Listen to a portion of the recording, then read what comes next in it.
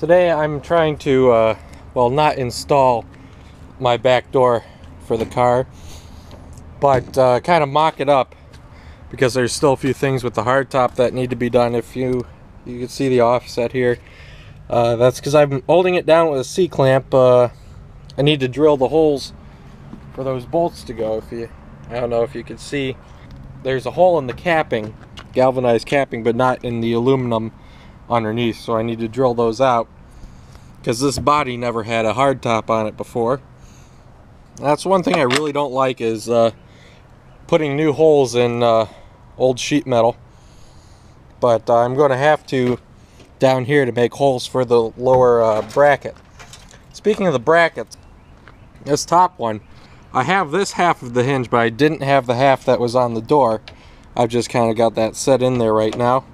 I didn't even have the bolts for this. I had to steal those off of some of the spare doors I've got in the barn from the 67 that this hardtop and back door came off of.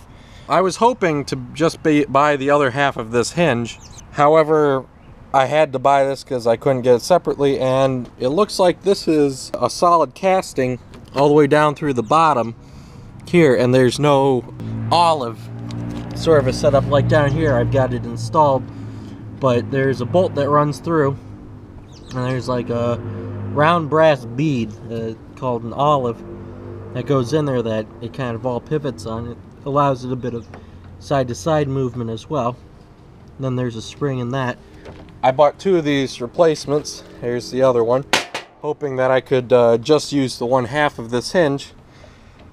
But of course, it turns out that that's like a solid casting all the way through, and then it's kind of riveted on there, which is rather annoying. Might be able to modify that eventually, but I don't have the tools or ability to do that right now. And the other thing about this other half of the casting, the part that I've already got, if you look closely, you can see that kind of slopes nicely, and then it's a smooth curve. Well, definitely not the same down here, so that's a bit annoying. Also, when I got this, I was rather unimpressed with how it moved. It just bound up like crazy, but I ended up just giving it a couple shots of WD-40, and now it runs like a dream. So today I'm hoping just to kind of hang this top hinge off up here and kind of mock up the thing, so I've got an idea where to drill the holes and what I'll need to do about the license plate, moving it up or out or whatever I'm going to do to make it fit around the bottom door hinge. Also, I don't have a key for this lock on this door. Luckily it's unlocked at this point, so I was thinking of making some sort of a beam that can go from this to here, and then I put a padlock on it. So I'm not sure what I'm going to do with that. I think I'm going to bolt this hinge. I think I'm going to bolt the hinge to the door first, and then I don't know what I'm going to do, because I'd like to make this removable. I personally prefer the tailgate and the soft top on this thing, but I don't have a good soft top. The one I've got is actually sitting in here, but yeah, that's pretty much junk. The back part of it is pretty good, but the front part that goes over your head, well, it's got a rather unintentional sunroof. Let's put it that way. So I'd like to put the back door on temporarily. What would be awesome is if I could get the top half and then use the hardtop with the tailgate. But those things in the US here, at least, are pretty rare and hard to come by, and when you do find one, they're selling for like $600-700, so that's a little bit out of my budget and right now. So I might fabricate something, but right now I want to put the door on. Guess I'll just turn you back on when I've got some work done. Alright, so I just kind of held it up while I took off the bottom portion of that hinge right here, and I just kind of held the door up, and I definitely need to fix this gaposis here before I can get the thing even kind of lightly put in place, just because of the way things are lining up there. So these pads also might need to be rethunk. a bit. That part looks a little bit out farther than it should be, but then again, this whole area is a bit beat up on both sides, so I'm not sure. These almost look like they were added after the fact. It almost looks like the weather stripping goes behind that. Can't tell for sure. Yeah, I'm going to have to fix this, and I might as well do it properly and drill those holes out. I hate drilling holes in old sheet metal, but guess I gotta for this. Alright, so I'm going to use a transfer punch. This one happens to be 7/16. If you look, it fits, well, it's actually a little bit large for this hole, but it'll get me close enough to the center where I feel comfortable. I'm going to punch that, and then I'm going to take this drill. It's a bit smaller than I need, so I've got a file to file it out round, but it happens to be a split point drill, which will make it a lot easier to drill a sucker on center. Now if you look real closely on that, you can actually see the original green paint down under there, so that's kind of cool, but that's got to go away, unfortunately.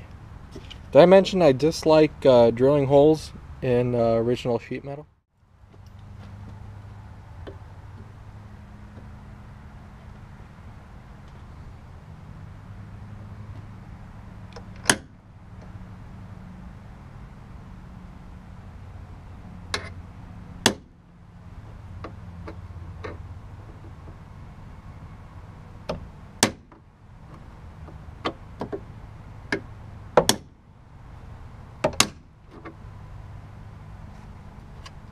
I've got a spot punched, and we'll leave that one up so I can punch the other side. Got my drill.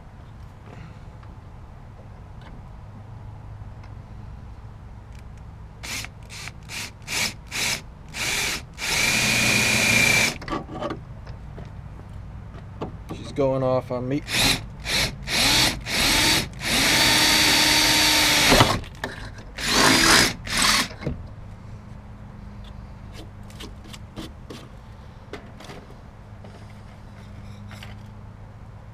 Then I just file her out, because the drill will leave a triangular hole, because even though it's two flutes, it makes like a, if you've ever seen a, what's it called, a Wankel rotary engine, like in the Mazdas and whatnot, it looks kind of like a Dorito, but it's running inside a chamber that's sort of shaped like this, and it's basically the same idea. Is it can if you've got a triangle, let's say that's a triangle, you can take a length that is just shorter than the points and rotate it all the way around with a bit of oscillation, and that's just what happens with the holes when you drill a triangle. So let's check that. Not quite big enough.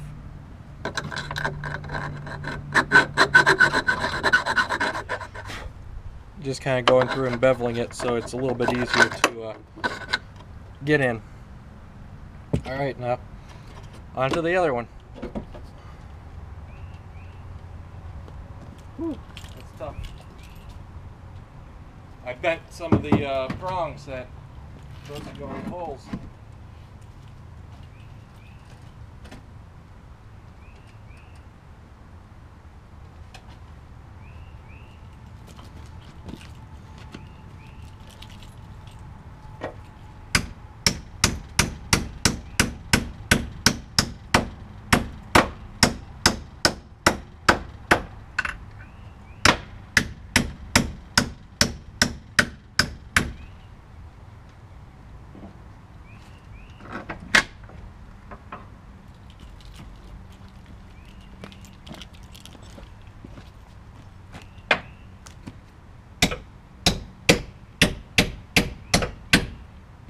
All in.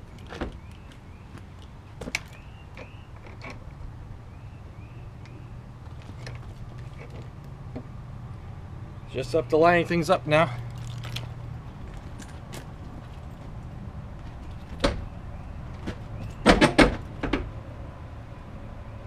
They're like discs, and I don't know if you can see it in there.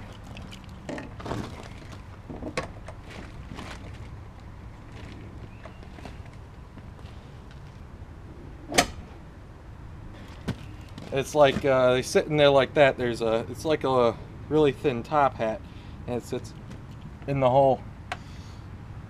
And gotta get them all lined up. I guess C-clamp it is for this back corner, so I'll get a nut on there. I wonder if I actually bent that panel in a bit.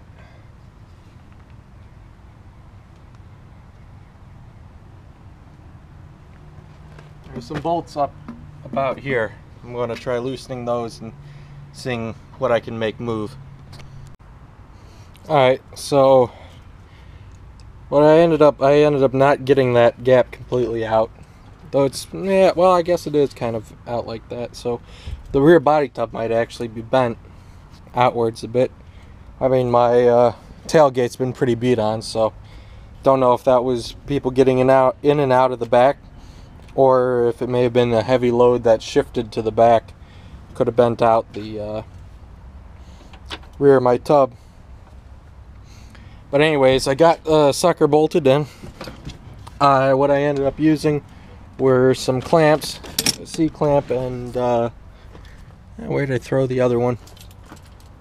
There it is. On this thing, which worked out brilliantly.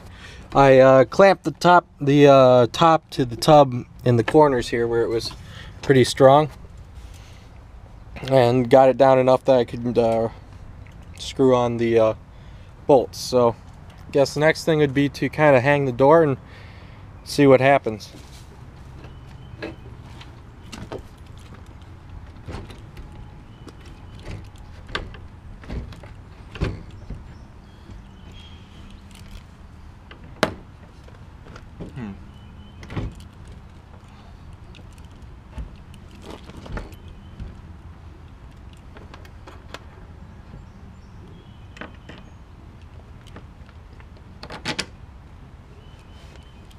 There's one. I'm having trouble getting the second one in. Alright, I'm not sure. She'll hang there for now.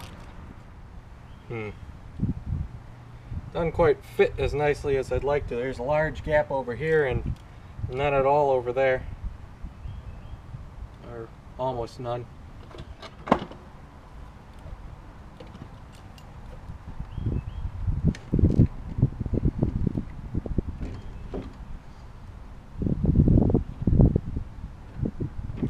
Get this to stay.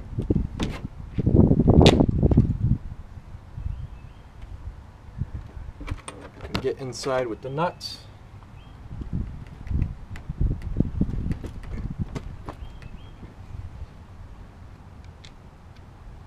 God damn it.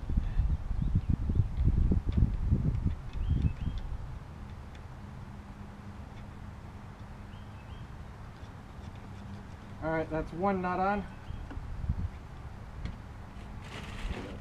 There it is. One that I dropped.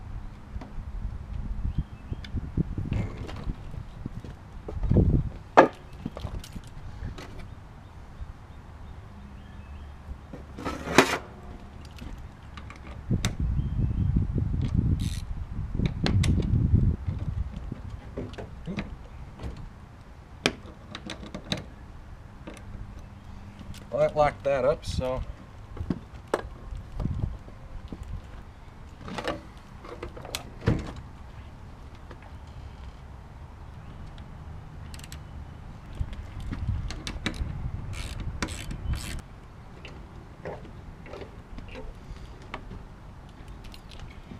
I guess I got to move my license plate somewhere. Looks like if I do it up and out some, I could get it still underneath the plate, because I still got between the top of my finger and the bottom of my thumb to go. Might be able to make something work. Alright, so I finished up making the spacers for my license plate here, and got two brand new bolts holding that in. I drilled those holes. It's not happy doing it. I hate drilling holes in sheet metal, old sheet metal. But you know, now that I've got it together and it works like a dream, I can't say I regret putting this on. It's also yeah, the best working door, despite the fact that the latch is actually, well, C-clamped in place, but that ain't going anywhere. And yeah, doesn't take much to just shut it. Yeah, so that makes me really happy, and the thing's pretty sturdy. Like, I'm shaking the car, not the door. So I'm not going to be carrying a spare tire on there because I don't want to drill the holes on that, excuse me, on that part over there to mount the support. But yeah, I'm pretty pleased with this. I do wish it was the cat flap, because then I could get that nice breeze through here, but the side windows do open up. And I discovered that this window tracking that is quite perished in here, all of it's in this kind of U channel here, and it bolts in right there, and there's also one on the other side, so I can take that out when I get some new window tracking for it and get that fixed. Right now I've got this one open. It's the only one that really does open well. I mean, I can get this one open, but it's a bear to get shut again. So yeah, pretty pleased with how that turned out.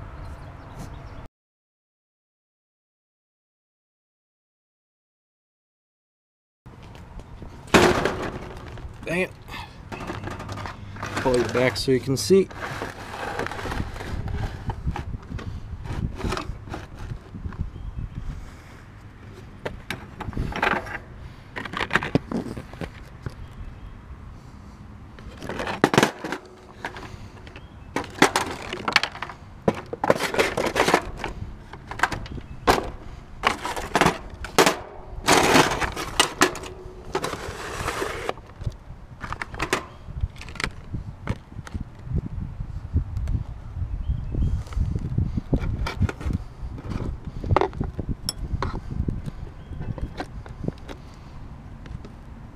Alright, now you can actually see what I'm doing here. Yeah. Can you still see?